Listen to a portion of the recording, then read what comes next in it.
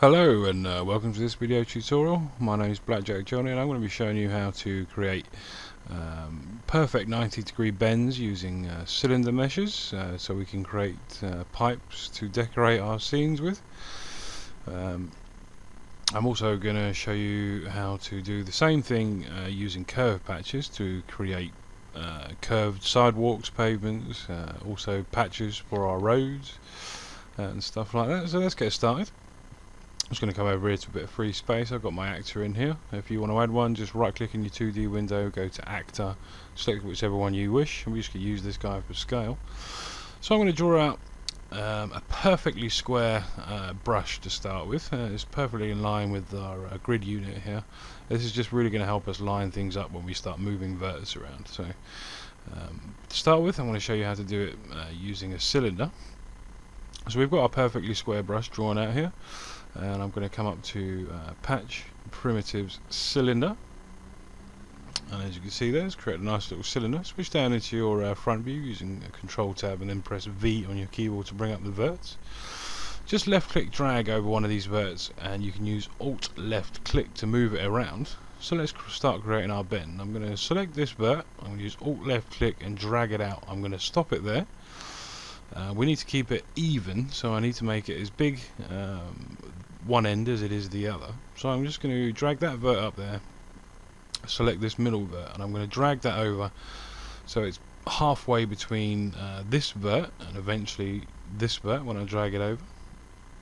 So you can see there it's exactly the same width or height on either end. We need to keep it as square as possible, so let's carry on moving these verts. I'm just going to drag the outside vert and drag it up so it's perfectly in line with that vert and that vert. I'm going to do the same with this middle vert, drag it up perfectly in line with this vert and this vert. Do the same with our last vert, drag it up, and we're done. And that's it, as simple as that. We just created a perfect 90-degree bend in this cylinder mesh here, just by moving 6 verts around in just a simple way to create this curve.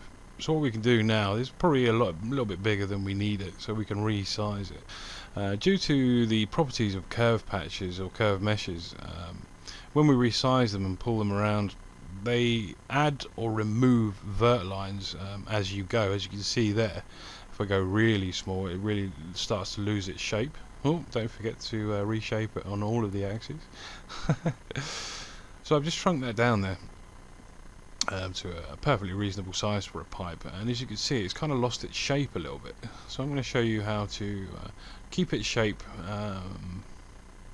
no matter how much we move it around. So I'm just going to drag it out until it's nice and smooth again, and I'm going to convert this to a terrain patch. So with the cylinder selected, just go to patch, curve to terrain, and now when we resize this, you can see it's not losing its shape at all. We can resize it quite small now if we wanted to, and it's still going to retain its perfect shape there. Just be careful with these. Obviously it's quite a dense mesh. You don't want too many of these in your map, and but just for aesthetics and for looking good, you can't really do much about it other than keep it quite dense, so just be careful with it. So that's it basically. We just created a nice 90-degree angle in this cylinder mesh to start creating pipes or whatever we wanted to do with it.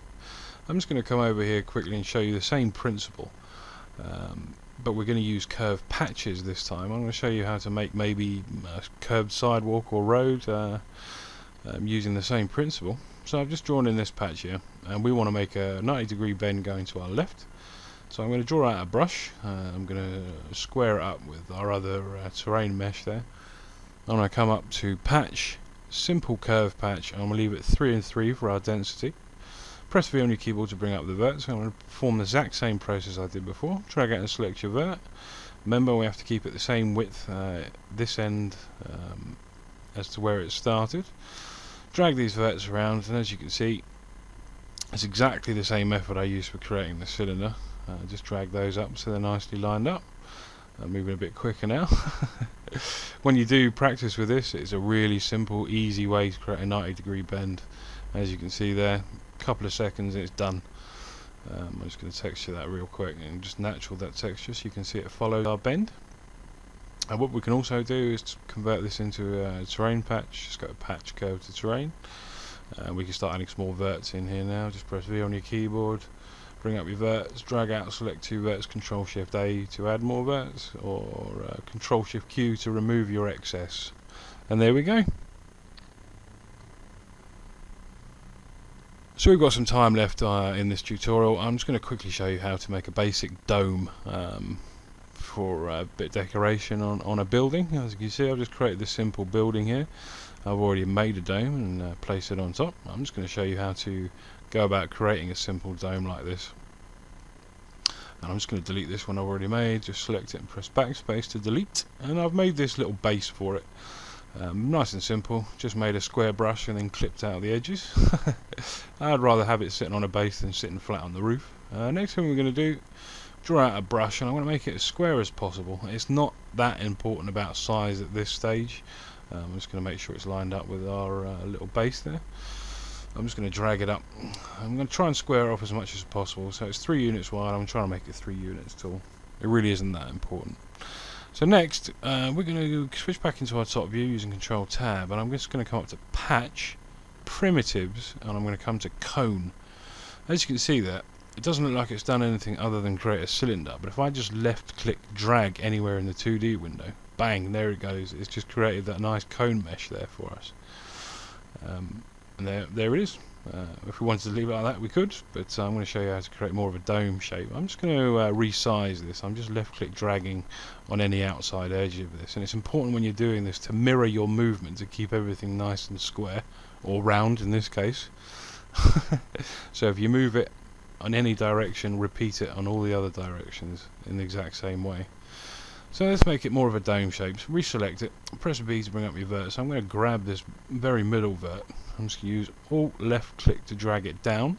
I'm going to do this quite slowly and carefully. I want to create a nice dome shape for this. I'm just going to drag out and select this entire row, maybe pull it up.